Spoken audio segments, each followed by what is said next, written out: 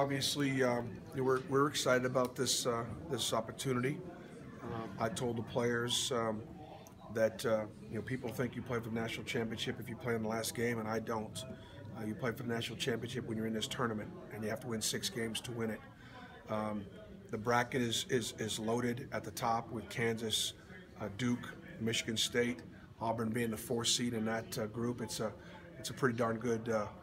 From a standpoint of profile and national programs, and to be in the top 4 seeds in this bracket is a tremendous statement for the regular season champions. College of Charleston is they're a 3-headed monster. They've got 2 great guards. They play the point and the 2, and they've got a great four-man. All those guys can shoot threes and average over 17 points a game. So they have 3 great players and lots of other good pieces. So we're going to get up and get ready for them, and then in the next game you got Chris Jans coaching at New Mexico State. He's a former Wichita State assistant to Greg Marshall, and so we're familiar with him. And then of course Clemson. We saw Clemson in the College of Charleston. In fact, both Clemson and Auburn got 3 straight days of looking at one another, and so if we happen to see them, we'll know a lot about them. So it takes 2 wins to get to Omaha in the Sweet 16, and so that's how we'll approach it. Do you think you guys need to hit the reset button a little bit, just with the way you ended the season and kind of the worst losses this season against Alabama? Yeah. What's your kind of thoughts? We've lost 4 out of the last 6 games.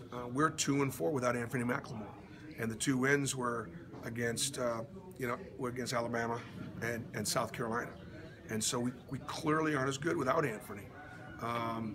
At the same time, I want them to think back to. This is still a team that won the SEC. This is still a team that has 8 players that are all capable of playing well. Look, we had 2 or 3 guys play well against Alabama, nobody else. You can't win like that. We need the 8 guys that are out there playing to step up and be able to play. So from the standpoint of a reset button, if 8's going to be enough, 8 guys got to bring it. And we play best when everybody contributes, and we need more contribution from more guys. It can't just be the star power guys. And then guys got to go back to doing what they do. Bryce got to make shots.